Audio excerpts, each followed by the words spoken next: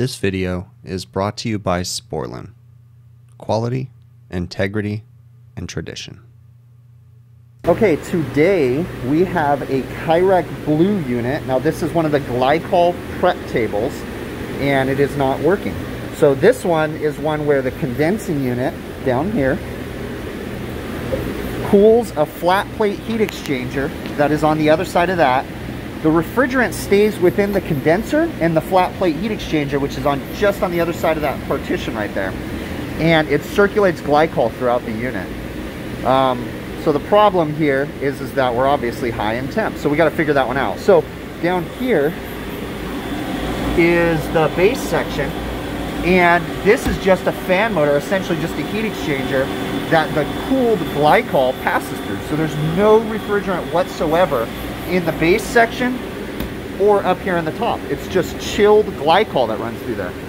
So we're going to go ahead and go through the troubleshooting steps and see what we can figure out. This is a basic pump down system, whereas the temperature controller controls a relay module inside that box right there. And the relay module turns this solenoid valve on and off, which starts and stops the flow of refrigerant. And this low pressure control turns the compressor on and off. So sequence of operation: temperature controller says it's hot, opens this solenoid valve right here, suction pressure goes up, compressor turns on, cools the box down, or cools the glycol down, and then it just recirculates over and over and over again. Now there is a pump on the back that circulates the glycol through the top and through the bottom that runs 24/7. So we're going to start with this condensing unit right here and see if this solenoid valve is energized, and go from there. The solenoid valve is hot, meaning that it's more than likely energized. And with that being said, I'm going to use some vital signs here, and I'm going to need to go ahead and put my suction port on here and test to see if we have refrigerant pressure, or we can even test the low pressure control first. But just from looking at it, I bet you this solenoid valve is energized.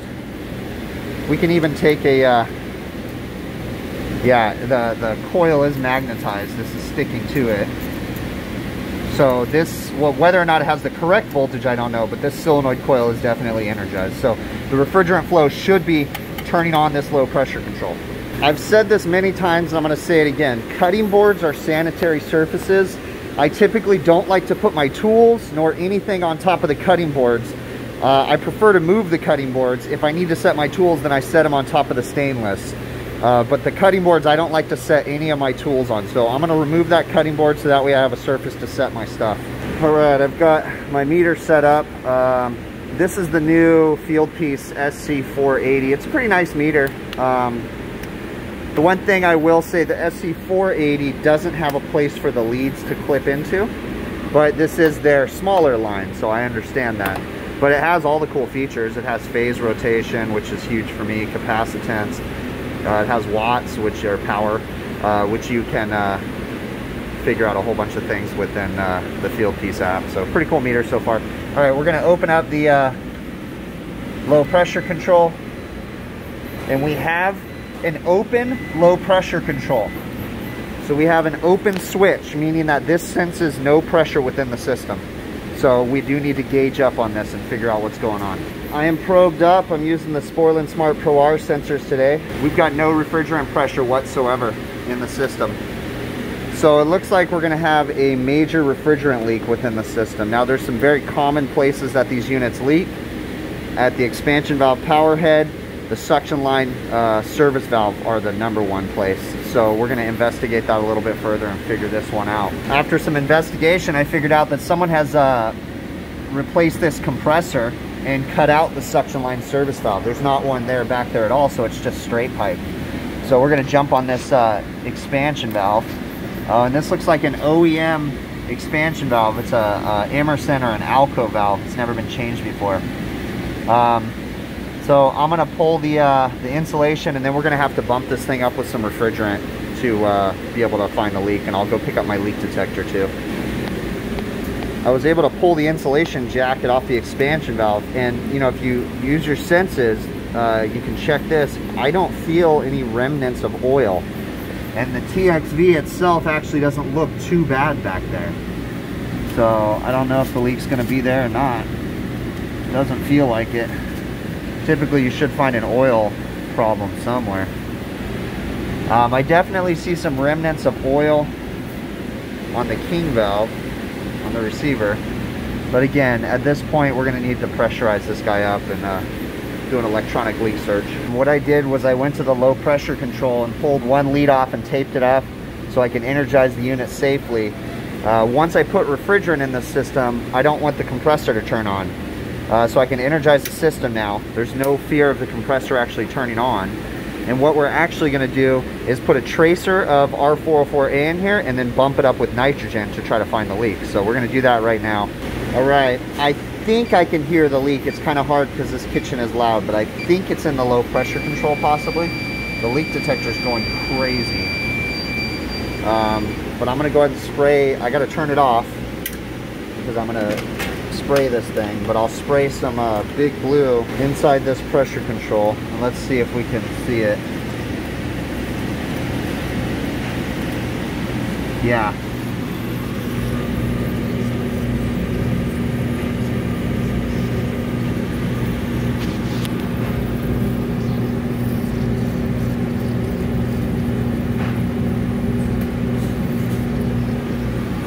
Alright, so it's leaking inside the low pressure control.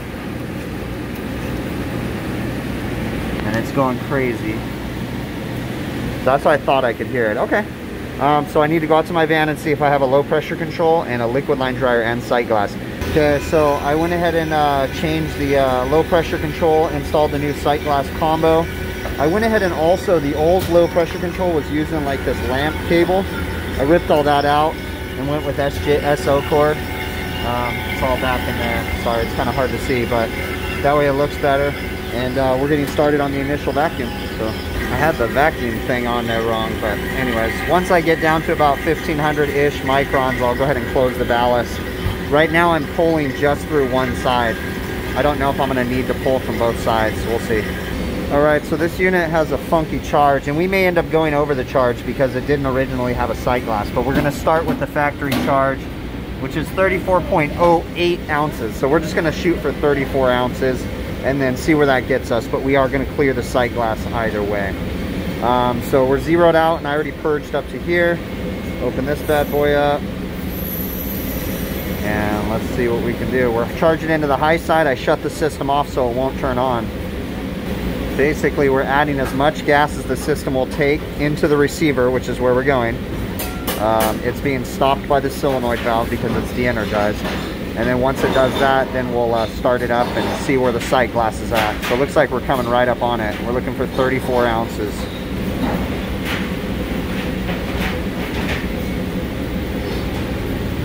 It's 34.8.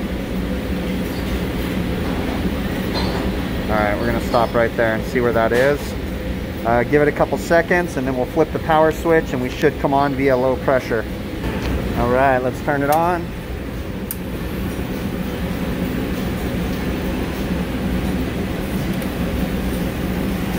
Cut in about 20 psi on the low side. Take a look at that sight glass. We're going to let it run for a bit and see if the sight glass stays clear. And if so, we'll leave it at B. Now, the reason why I'm saying that is because this system originally wasn't designed with the sight glass, so we have to make up for that extra volume of space. But it may be fine, but we put in the factory charge and we'll see what happens. So far so good. The system is operating. Suction pressure, it is under a heavy load, but this unit also, because it's glycol, it takes forever to come down to temp. The plus side on these units is once you get the glycol down to temperature, it takes a long time for it to come up in temp, and vice versa, it takes a long time for it to bring it down to temp. So but we're looking good so far. We'll look to see if we start noticing a temperature drop on the evaporator temperature and the box temp and all that good stuff. So alright, so this is the back side of the cooler. Here's my little circulator pump. It's a tiny little glycol pump. We have a reservoir that, keep in mind, that reservoir level is very high right now. The glycol is actually going to contract once it starts cooling, so that level should drop once it's down to temp. But yeah, condenser looks really fairly clean. It did have a filter media on it that was really dirty, so I pulled that filter media off. But my flat plate heat exchanger is back inside here. It's insulated really well. And the refrigeration lines essentially just come in and out of that heat exchanger, and that's it. So the refrigerant stays in the condensing unit and in that heat exchanger, and then the glycol comes out the other side of the heat exchanger, pumps into the box, and then comes down or all the way through the rails up here, all the way through those, and then comes back down and just recirculates over and over and over again. So we're looking good. I'm gonna tell the customer to keep an eye on it. Like I said, it's gonna be at least like an hour or two before this thing actually comes down to temperature, but I'm pretty confident they're gonna be okay. All right, this one wasn't too bad. It was a pretty straightforward service call. When I arrived, the unit was high in temp like the customer complained about. Found that the unit was actually low on refrigerant, went through some diagnostic steps to diagnose before I put my service gauges on the system. This is a critically charged system, so you want to be cautious about that.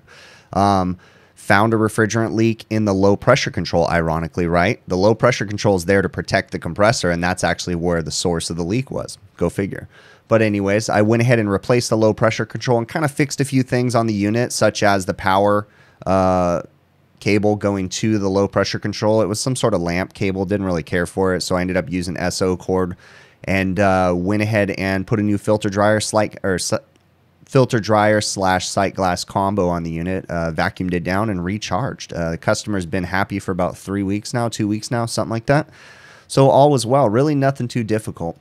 I wanted to say thank you very much for taking the time to watch this video all the way to the end. I really, really do appreciate you guys for that. Please leave me some feedback down in the YouTube comments. Send me an email. Let me know what you think. Your guys' feedback and support really helps me, okay? On a side note too, we have a new way to potentially support the channel if you choose to do so.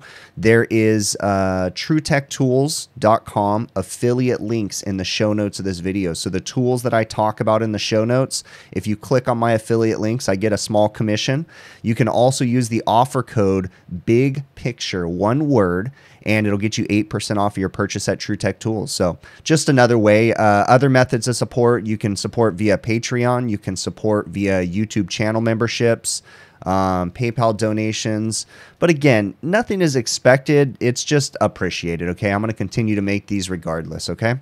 Remember that I do live streams Monday evening, 5 p.m. Pacific time, work permitting, of course, where I discuss these and talk about the problems that I ran into and answer your guys' email questions and YouTube comment questions. So hopefully we'll see you guys over there, okay?